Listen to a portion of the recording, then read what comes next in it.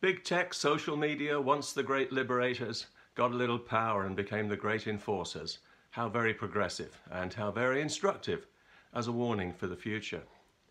It's clear that the people who run these powerful companies don't think liberty is such a great idea, at least not for anyone but themselves.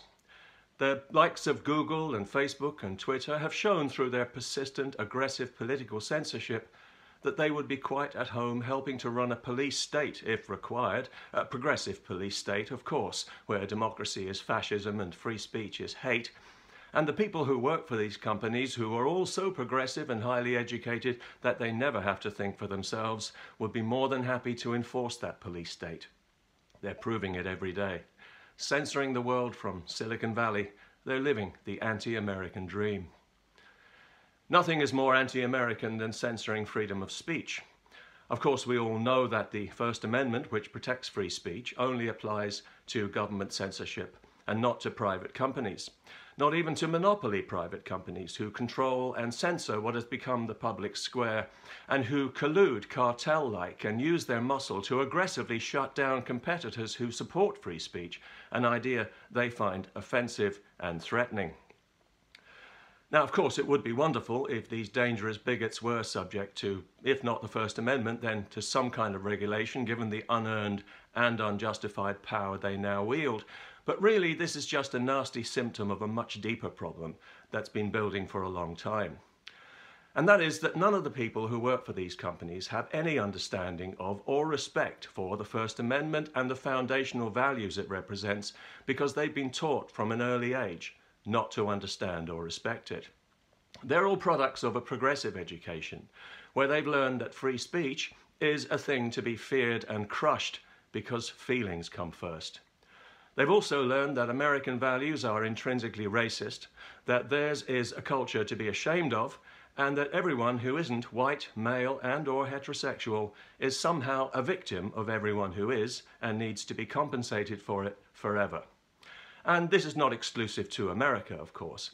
Everyone who's been through a Western education system for the last generation or so has had their thinking influenced, if not shaped entirely, by this kind of corrosive anti-Western, self-hating, progressive PC bias, which has been allowed to permeate our society like a poison gas. Because we have allowed its proponents to falsely claim the moral high ground and to get it into children as early as possible, ensuring that they grow up with all the correct self-destructive progressive assumptions, uncritically accepting the victimhood narrative of oppression and privilege and, above all, guilt that makes them the bad guy, along with the racist double standards, the divisive manufactured identity grievances, the deep ideological loathing of Western civilization and everything it stands for, and of course an acquired safe space reluctance to listen to any idea that they disagree with. And all of this is very much acquired. Where do you think Generation Snowflake came from? Those losers didn't just materialize out of nowhere. They were taught to be that way by ignorant teachers and ignorant professors, educated, stupid people who think they know best because they don't know any better. Teachers who take their progressive politics into the classroom, as many do, have no right to call themselves teachers. It's a serious betrayal on a par with being a crooked cop. You disgrace the profession and you destroy people's confidence in the profession. And if you are a student who's afraid to disagree politically with a teacher or a professor in case it affects your grades, you are being deliberately miseducated. You are being cheated. The primary purpose of a real education is to teach a person to think for themselves. You're being taught to do precisely the opposite. You are being intellectually swindled. Still, as long as you get that piece of paper at the end of it, who cares, right? You can go and get a job at Google or Facebook or Twitter. You'll fit right in with all the other progressive, programmed human bots living the anti-American dream. You know, many Americans might not be aware of this, but theirs is the only country on earth where a person can express an opinion, any opinion, without fear of arrest. The reason for this, the only reason for it, is the First Amendment to the Constitution, whose 45 words are among the most important ever written in the English language. The First Amendment protects Americans from, among other things, the kind of unjust and tyrannical speech laws that have become the norm here in Europe, where the wrong opinion can literally send you to jail. So if I was an American, I would be paying close attention to the rapidly changing state of free speech in progressive Europe, and even closer attention to the health and integrity of the First Amendment, which is going to come under sustained attack from this generation of progressively miseducated half-wits. They're already trying to claim that so-called hate speech is not protected by the First Amendment, but of course it is, because the US Constitution was drawn up by men who were wise enough to trust freedom-loving people to settle their differences through argument and debate, and not through government censorship. Americans are fortunate that their country was born during the Enlightenment, when it was assumed to be self-evident that a free society is a healthy society. If the country was being born today, the Constitution and the Bill of Rights would look very different, and the First Amendment, if it existed at all, would be subject to all kinds of progressive weasel words, caveats and restrictions that safely nullified it European style. Right now, it protects the last remaining flame of genuine free speech on this planet. And that's why it matters, not only to Americans, but to all of us. Because if that flame is ever allowed to die, the rest of us will have nothing from which to relight our torch, and it will be over. So you would think, therefore, that the vital importance of the First Amendment to global freedom would be prominently taught in American schools and universities as a matter of pride and as a matter of course. You would think that there would be constant reminders to students throughout their educational career of the unique liberties that they enjoy thanks to the First Amendment, and you would think that students would come out of the education system determined to promote and defend the First Amendment and their own liberty against all comers. You would think. If that were the case, and who knows, perhaps in a healthier parallel universe it is, this repressive anti-American social media political censorship of freedom of speech would not be happening. It wouldn't even be possible, because they wouldn't be able to find enough willing anti-American stooges to impose their cowardly police state puritanism and their rancid anti-American dream. It would be a matter of public shame, as it should be now. But unfortunately, a progressive education turns people anti-American by instinct, and it makes them utterly shameless. It turns them into the kind of self-righteous imbeciles who would love to replace the First Amendment with Europe's ugly hate speech laws, and they're softening Americans up for that now through the education system.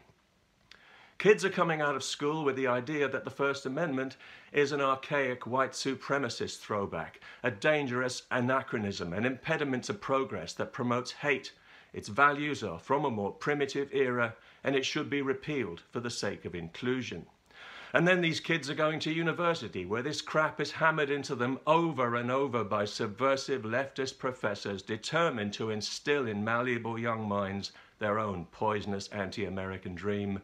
And in this, it seems they are succeeding. A whole generation has been quietly miseducated to distrust or even to despise its own freedom, and to regard it as somehow immoral to uphold it. And we're seeing the fruits of that sabotage now, with an internet that was meant to liberate us being used to monitor, censor, and control us. They got us to come and drink at the well, and now they've poisoned the well. And it has been well and truly poisoned. When I see university students, of all people, protesting against freedom of speech, it's like watching somebody cheerfully dig their own grave. And we've all seen countless examples on campuses all over America, not least in that progressive insane asylum called Berkeley. But for me, the most telling incident was one that you may remember from a couple of years ago. It was quite well publicized when dozens of students at Yale University were persuaded to sign a petition to repeal the First Amendment because free speech can hurt people's feelings.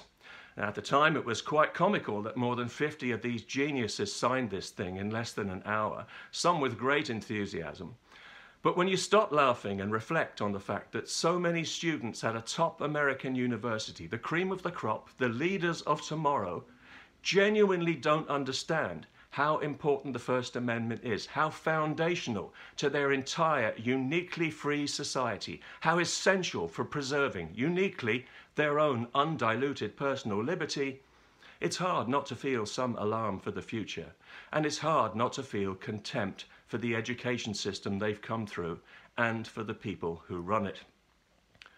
The 5 freedoms protected by the First Amendment, yes, there are 5, although I wouldn't necessarily expect too many students to know that, freedom of religion, speech, the press, assembly and petition, are essential components of a healthy society. Collectively, they should be an essential component of anything that calls itself a university education or even a basic education. We all know that prejudice is ugly, but censorship is worse because it doesn't make bad ideas go away. They simply fester and grow. Get them into the light where they can be examined, dismantled and ridiculed to death. You know, the way we used to do things before we all went insane. Human progress depends on liberty and the free exchange of ideas. That has been conclusively proven. It's the reason why Western civilization is by far the most advanced in human history, and it's why societies that practice censorship always lag behind. They stifle themselves from within. The First Amendment to the US Constitution is a written guarantee that that can never happen in America. Each of its 5 freedoms reflects in its own way the very important core principle that nobody should be silenced, that everyone should have their say. That is the oxygen of our civilization. To restrict it is to commit slow suicide. And you can come out of university with all the letters in the world after your name, but if you don't understand that, and if you don't, therefore, understand and appreciate the profound wisdom in the 45 words of the US First Amendment, you have not been educated. You've been processed. You've been cheated. You've been swindled out of your birthright. And now you're living the anti-American dream.